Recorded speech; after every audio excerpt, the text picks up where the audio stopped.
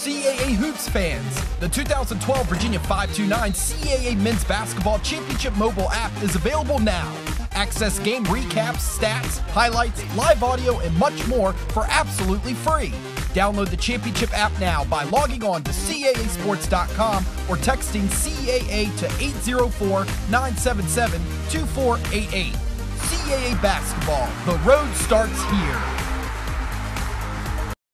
I'm Bobby Broyles, joined with Mike Litos from CAAhoops.com with your Men's Basketball Weekly Awards, and beginning with your Rookie of the Week for the third straight week, Delaware's Jarvis Threatt. Yeah, Bobby, 23 points was his average, and I'll tell you what, Jarvis Threatt is not playing at an all-freshman level anymore. He's playing at an all-CAA level. 23 points, 4 rebounds, 2 assists, 2 steals, 29 points in the Towson game, 21 of 25 free throws.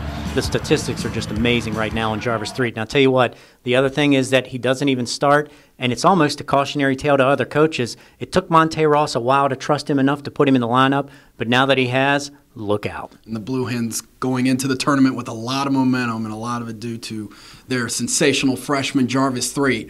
This week there were co-players of the week, first beginning with Old Dominion's Kent Bazemore. Yeah, the performance he had against Drexel at the end of the season, 37 points, a career high, 12 rebounds, just does it all, just really encapsulates why Kent Bazemore is the leader of that team, was the CAA preseason player of the year, just did it all. And your other CAA co-player of the week, Hofstra's Mike Moore, one of the leading scorers in the conference. Yeah, capped off a senior season brilliantly with 30 points in their finale, 27.5 points on the week, 5 rebounds.